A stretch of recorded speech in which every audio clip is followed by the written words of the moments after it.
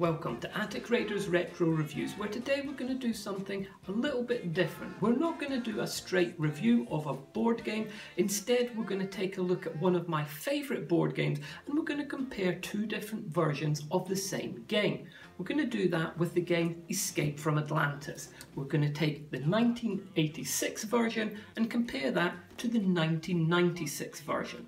Now, both of these were released by Waddingtons, but obviously they were released 10 years apart. So there is a couple of differences between these games, and the differences, although slight, they do make a difference to how the games play and whether one is more enjoyable than the other.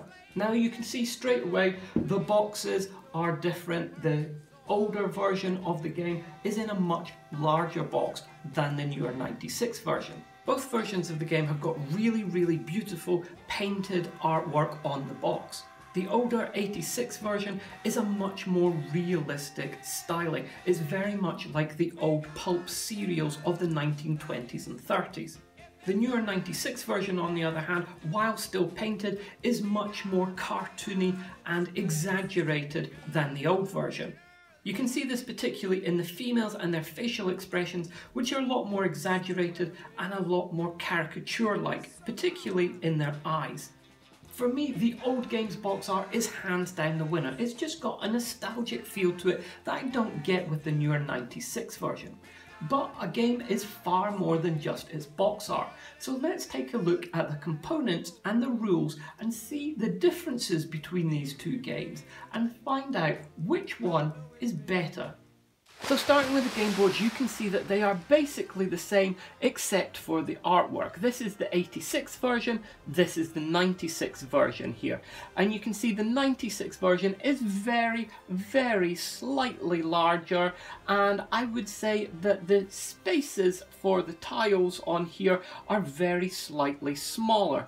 Whereas the coral islands on the 86 version that you're trying to reach for safety are virtually identical, on the 96 version you can see that they are all very different. And the artwork on the 96 version is definitely of a better quality. There's definitely more variety and far more detail. You can see that some of the hexagonal tile spaces are also different on these two games. The 86 version has extra spaces which I've marked with these green counters, and you can see on the 96 version with these green counters I've marked where those would have been. And the same with the yellow counters here. On the 86 version there are playable spaces there. On the 96 version those yellow counters show that those spaces are missing from the game board. And on the 96 version with the red counters, I've marked the home spaces that you're trying to get to. Whereas on the 86 version, where I've put those same red counters, there is no sea space there. So they've actually moved the home space on the 86 version to a different space on the board on the 96 version. Now that's obviously not very much of a difference, but it does mean on the 96 version there are 4 less spaces than on the 86 version, so you've got less to be able to manoeuvre around in. It also means that once you're set up at the beginning of the game and your boats are in place, in this case I've gone for a 2-player configuration, then the boats on the 96 version have got less distance to travel to get home to safety than they do on the 86 version. From here, this boat has got to go 1, 2, 3, 4 spaces to get to safety, whereas this boat has got to go 1, 2, 3, 4, 5 spaces to get to safety. So it means that it's going to be slightly easier in the 96 version. As soon as we start to move on to the game components here, you can see the really obvious shift in quality of sculpt. Obviously here on the left we have got the 86 version pieces, and here on the right we have got the 96 version pieces. And although you can see that the older 86 version has got some nice details and it is nice and three-dimensional, the 96 version of those same pieces absolutely blows the older version out of the water. The quality, the detail and the sculpt on these is absolutely superb. We've got all kinds of Atlantean architecture here, with the main Acropolis from the centre of the board, smaller temples, stairways, manicured gardens and hedges, and just the detail that's gone into the sculpting on even these lower land pieces. So the newer land pieces are by far the nicer ones. The 86 version comes with 4 different colours of playing piece, and there are 12 of each different colour. The 96 version has exactly the same. It has 4 different colours and 12 of each different colour. But the 96 version, the newer version, obviously, whereas the older version, the counters or playing pieces are all exactly the same, on the newer version you have got males and females, and each colour comes with 6 males and 6 females. Now obviously the level of detail and the sculpt on these newer pieces far surpasses the playing pieces on the old version. You can see that the sculpt on these Atlanteans is really nice, a big improvement from those plain wooden tokens. The problem with these, however, is that the wooden tokens have got a nice wide base, so it means that they are very unlikely to fall over. These guys, on the other hand, are quite top heavy, and not only that, they tend to have, see, a sprue bit at the bottom, which unless you carefully cut that off, that is going to mean that these guys wobble quite a bit, which is not too much problem when you're moving them from place to place on land. But if they are in a boat and you're moving the boat, then these playing pieces tend to fall over quite a bit, which is a bit of a problem. Sea monsters, and you can see the difference in these is phenomenal. The old 86 version compared to the newer 96 version, there is no contest. The 96 version, the sculpt on this and the detail on this is absolutely beautiful. It is such a nice piece compared to the older piece, which does look kind of goofy. This obviously is a much larger piece and takes up a lot more floor space than this one. But in this particular case, it doesn't really matter because a sea monster will only be able to stay on a space by itself. There's no need to try and get any other object or piece on the same space as one of these, because as soon as it goes on there, then the sea monster eats it. Sharks, and again you can see that the newer 96 version is just hands down a better sculpt than the older version here. This is very plain. There's obviously not much of anything on it at all, whereas we've got detail on the shark fin here, and we've got the water detail where it's got the wake in the water as the shark is cutting through there. So the shark piece here is so much nicer on the newer version. Octopuses now, and this is one of the rare times in this game where there's an actual difference in naming. In the old 86 version, this is called an octopus, whereas in the newer 96 version, this is called an octopode. You can see the newer version is much larger, much bulkier. It's a much nicer sculpt. Look at the detail on that, sucker detail and everything. It's really nice. This one, however, the older one, is a lot more freaky looking, I think, and it definitely takes up a lot less space, which is very important when it comes to sharing hexagons on the board with other objects. Because an octopus, even though it will destroy a manned ship, it will coexist peacefully with an unmanned ship, which means that it has to be able to stay on the same hexagon as an unmanned ship, which on the newer version really does not happen very well. Dolphins this time, and you can see again the newer 96 version blows the old version out of the water.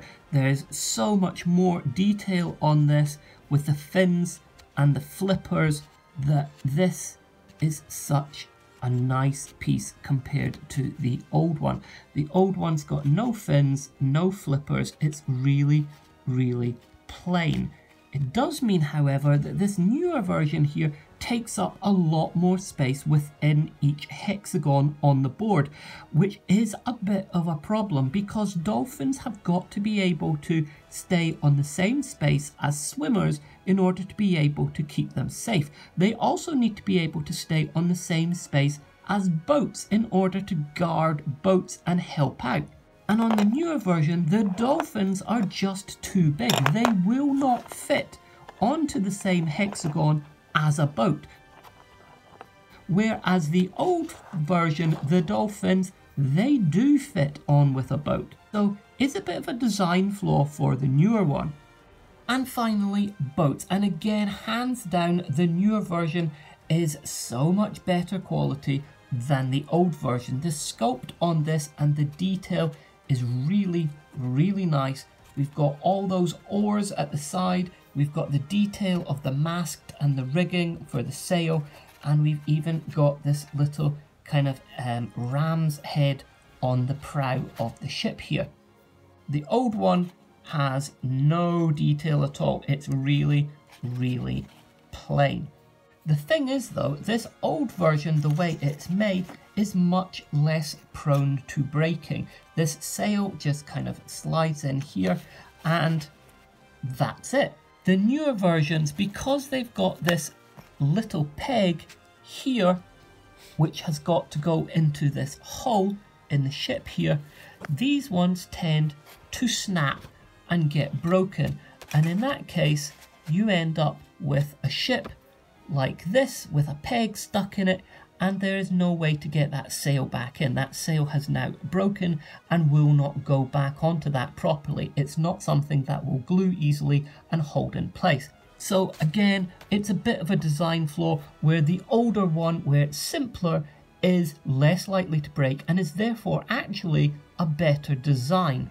And again, the extra detail means that this takes up more space within a hexagon than this older version. So you're not going to be able to get more than just this boat into a hexagon very easily. Whereas with this version of the boat, you can easily get in a shark next to it or a dolphin. With this larger boat with the oars sticking out here and the smaller hexagons on the board, you cannot get a shark or a dolphin on that space as well. So again, in that respect, it's not as good as the old version. For the older 86 version, movement of the sea creatures is determined by this Atlantean spinner, which is a really, really nice gimmick, but you're going to have to make sure that it's on a perfectly flat surface, otherwise you're going to get unfair results. The 96 version, we've got sea creature movement determined by the roll of 2 dice. Now, one thing to note is that with the Atlantean spinner, picking it up, spinning it and waiting for it to choose a selection takes much longer than just rolling a dice. In fact, by my calculations, and this is where I start to get a little bit nerdy, it takes 11.4 seconds for the spinner to make a selection on average, whereas with the dice it takes 2.66 seconds to make a selection. Now that means that the spinner is taking roughly 4 times longer to get a selection than the dice is.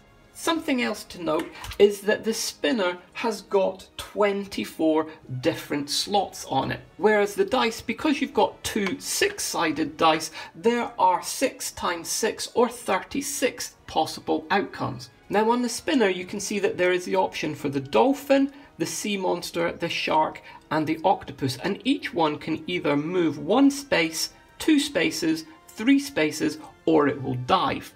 With the dice there is 1 dolphin, 2 dolphins, 3 dolphin sides, 1 sea monster side, 1 shark side and 1 octopus side.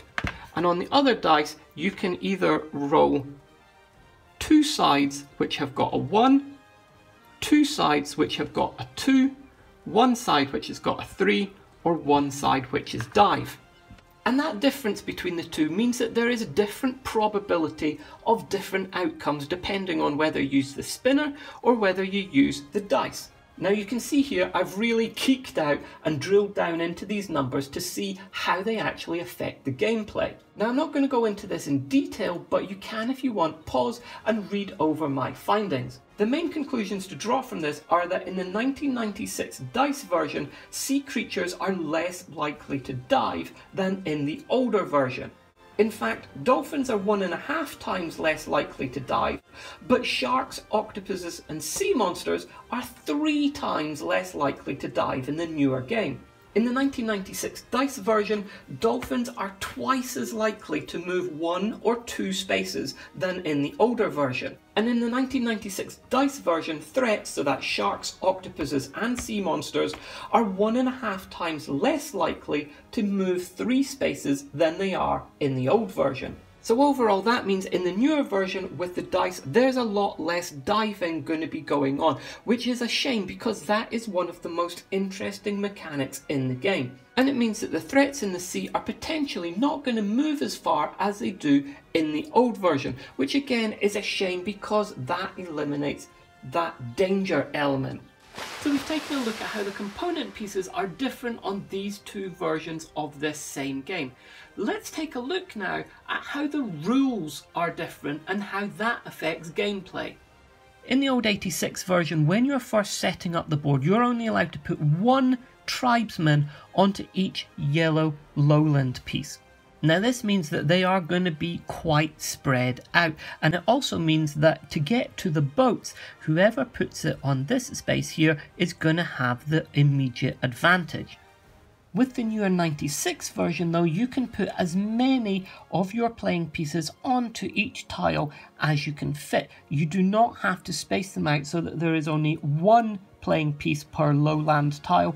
You can have 3 on a lowland tile if you really want, which means that the docks near the boats are probably going to get quite crowded. However, in this particular version, as we'll come on to see later, that's not necessarily a good thing. In the older 86 version, if you want to remove a piece of land which has tribesmen on it, then those tribesmen get removed from that piece of land and are repositioned anywhere on the island on another piece of land, up to you. And that piece is then removed and whatever symbol was shown on it, in this case a shark, is put onto that space. However, with the newer version, if you want to remove a land tile which is occupied by Atlanteans, then those Atlanteans get dumped into the sea where that tile was. And then when you look at that tile and place down what was in that space, in this case a shark, then those Atlanteans are going to get eaten by that shark immediately. So the consequences of your actions are much more immediate. It's a far more cutthroat game where you can really screw over your opponents. In the 86 version, if you choose a tile and uncover it to find a whirlpool, then everything in the water around or adjacent to that space gets sucked into the whirlpool and is destroyed. But the land and the tribesmen on the land are quite safe. In the newer version, if you uncover a tile and it's got a whirlpool symbol on it, then not only does it suck in everything which is adjacent to that whirlpool tile space in the water, it also destroys and sucks in all of the land surrounding that one as well, which makes this version far more dangerous and more varied and more interesting, because some of those land tiles which would have turned up have been eliminated from the game, and so every game is going to be different because you're not going to keep getting the same tiles turning up each time. Sometimes some of those tiles are going to be eliminated and the things that would have been introduced by them have now gone. Now in both versions, swimmers can only move 1 space in the water rather than the usual 3 on land. However, in the old 86 version, if you are with a dolphin, then you can move 1, 2, 3 spaces through the water. In the new version, if you're with a dolphin, you can still only move 1 space instead of 3 like in the old version. However, in this version, if something else lands on the same space as you, the dolphin will give you protection from it. This sea monster cannot eat this Atlantean because of this dolphin, and that does not happen in the old version. In the old version, although you can move 3 spaces, if some other sea creature lands on the same space as you with a dolphin, it will eat you. So the dolphins in this game are slower, but they're a lot better for your health.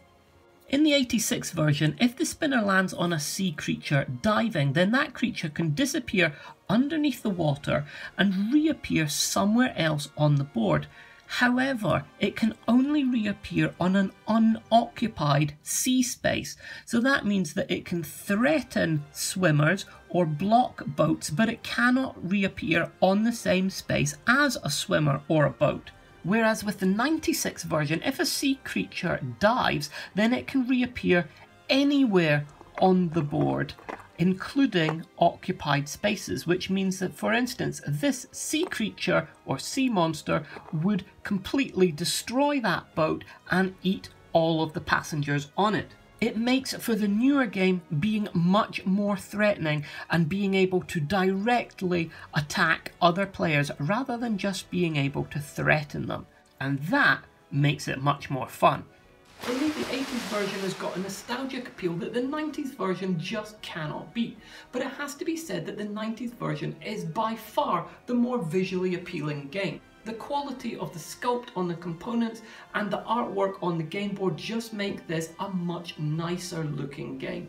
And overall, it plays better than the 80s version as well. The play mechanic of being able to throw people directly into water when you remove a tile, the whirlpool which sucks in land as well as sea-based objects, and sea creatures being able to dive and reappear immediately on a sea space with other players make it much more threatening and much better fun. It's just great to be able to really stick it to some of your friends when you're playing this. So for me, although both games are really good, the 96 one just beats out the 86 version on pretty much everything. So would I recommend it? Well, this is one of my favourite games, so I would definitely recommend both versions of this, but if you're only going to buy one, I would personally be going for the 96 version. Well, I hope you've enjoyed this comparison. Let me know what you think about this game. Is it one that you like? Have you played both of them? Which do you think would be the better one to play? Until next time, this is Attic Raiders Retro Reviews.